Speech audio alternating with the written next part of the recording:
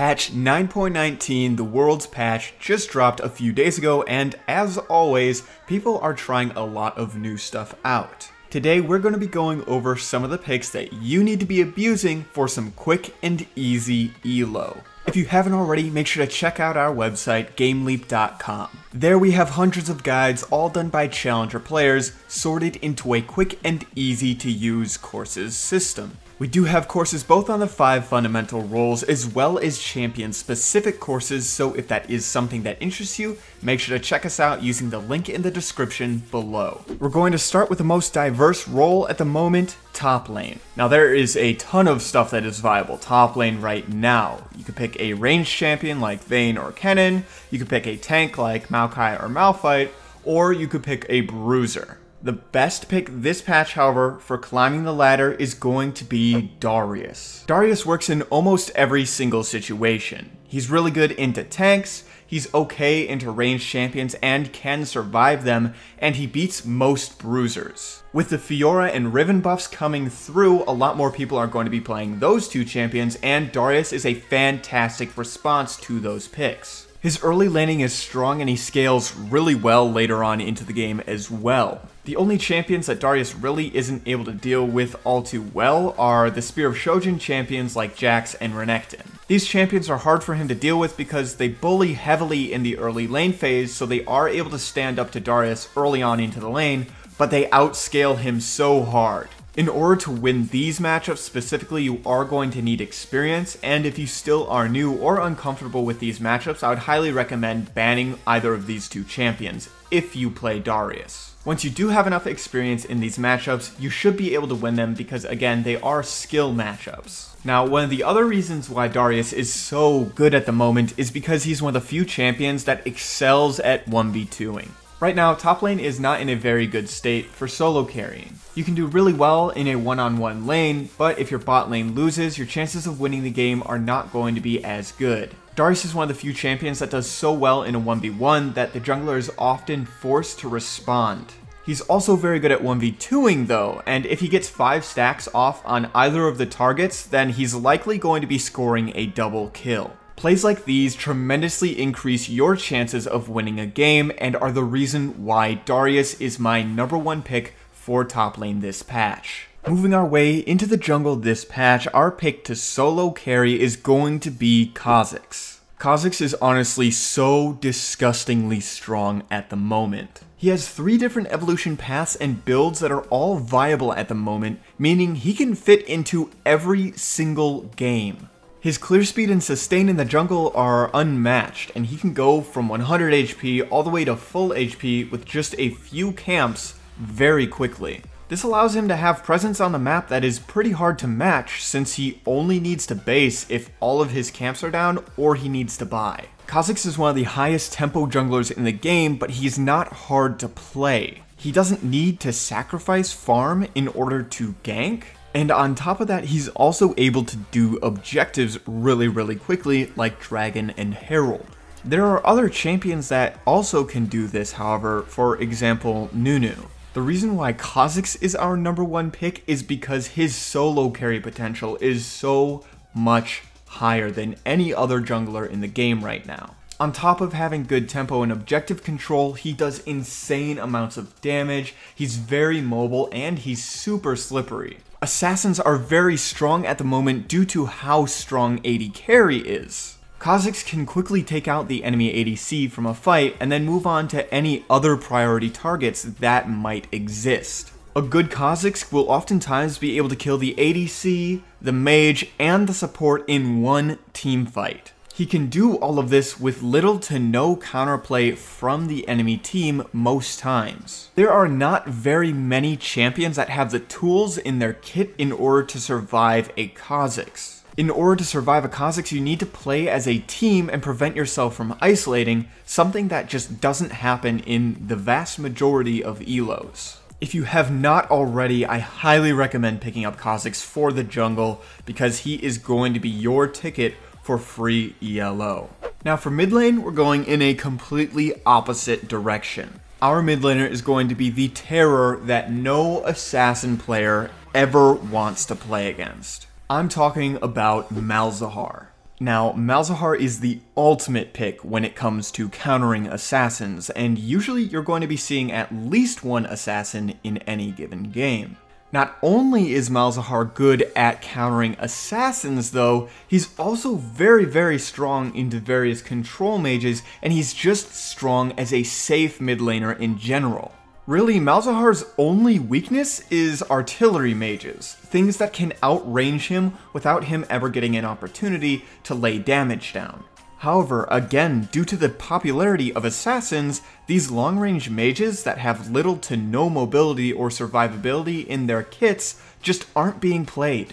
Malzahar is going to be a fantastic pick for about 90% of the matchups that you're currently going to be facing. Farming is very easy and straightforward on him in the laning phase, and it's very safe for him to do because he can just put E down on a minion, throw down his minions, and then step back. This makes it very hard to gank Malzahar because he's constantly going to be under his tower with his passive up and his ultimate, and that's not really something that you are going to want to look for in a gank as a jungler. Ganking for Malzahar though is one of the best feelings in the game. All Malzahar has to do is press R on the target and you're likely going to end up with a kill if your jungler has a high amount of damage in their kit. Similar to his ganking setup, Malzahar's teamfighting is also very good. He forces high priority targets to purchase a QSS, and if they don't purchase one, then they're likely just going to die during the suppression duration. Even for those targets that are buying QSS, this is a huge investment. It's 1300 gold, the same amount as a BF sword. This is a huge setback for most carry champions because without that gold, they're not going to be able to back up their team as much with all of that damage that they would normally have. On top of this, once they do buy the QSS, Malzahar's likely just to swap onto a different high priority target with their ultimate. This makes it so that multiple different targets on a single team are going to have to buy QSS in order to deal with Malzahar. If they opt not to buy QSS, then their team fighting impact is going to be lowered drastically, and oftentimes they're just going to die without doing anything at all. For this reason, purchasing QSS into Malzahar has been dubbed the Malzahar tax. Playing against Malzahar is a lose-lose situation, and that is why he is so good at the moment. Now moving on to ADC, our pick once again this patch is going to be Xayah. Xayah is a very strong ADC at the moment, and one of the few that can DPS an entire team at once. Now, again, as I mentioned earlier on in this video, assassins are very popular this patch, and Xayah is one of the few ADCs that does a really good job of surviving into most assassins. Not only does she have good survivability, her mobility is pretty good, she has a good attack speed steroid, she has CC in her kit, her range is very good. The only downside about Xayah's kit is that you can stack armor into it because she only does physical damage. She can sometimes struggle into hyper tanks like Malphite, but again, those are just not that popular in this meta. The only thing to really be watching out for when you are locking in Xayah is to play very carefully into lane bullies like Caitlyn or Draven, because these champions can beat you in the laning phase, and if you lose the lane phase too hard as ADC, you may never have a chance to come back. If these matchups are too difficult for you, then you always have the option of banning them out. Now, last but not least, onto support.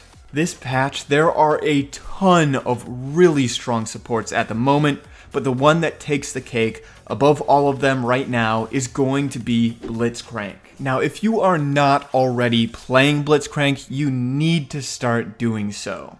The reason behind this is very simple. Blitzcrank is a hook champion. He's very good at picking out enemy champions. Picks are the best way to transition into an objective in the late game, like Baron or Dragon. However, since Blitzcrank is such an old champion, most people do have experience playing against him, and they know his range. All of this was thrown out the window this patch after the buff to Blitzcrank's Q range. I guarantee you that in most games that you play right now, people are not going to know Blitzcrank's new Q range, meaning you can abuse this champion for free ELO. It's only going to take you a few games to learn what Blitzcrank's Q range is, and it's going to take the rest of the community that isn't spamming Blitzcrank at least a week or two before they learn it. For the people who don't play as much or don't keep up with the patch notes, they're not even going to know that Blitzcrank's Q changed in range. You're going to be able to abuse Blitzcrank for months at the very least, which will allow you to get so many free wins. So if you haven't already, be sure to pick up Blitzcrank. My recommendation is to ban Morgana if you are going to play Blitzcrank. Now his ultimate does break Morgana's shield, but his Q range is longer than his ultimate's range. There are very few other champions that are going to be as annoying to play against as Morgana if you are locking in Blitzcrank, so I would just ban that and lock in Blitzcrank if you can get it. Remember that by playing a lot of Blitzcrank and learning the new range on his Q, it's also going to help you learn how to play against him. Normally I would recommend Pyke as my hook champion, but right now Blitzcrank is just too good to pass up on. Now that does just about do it for today's video on the 5 champions that you need to be abusing for quick and easy ELO. If you haven't already, make sure to check out our website, GameLeap.com. There we have hundreds of guides, all done by challenger players, sorted into a quick and easy to use courses system. We have courses both on the 5 fundamental roles as well as champion specific courses, so if that is something that interests you, make sure to check it out using the link in the description today. I've checked out a lot of the content on there myself personally, and I can honestly say it is all really high quality. If your main goal is to improve, our website is one of the best learning tools out there for you. Sign up today to start improving your play. As always, I'm Panther. I hope you learned something valuable, and I will see you in the next one.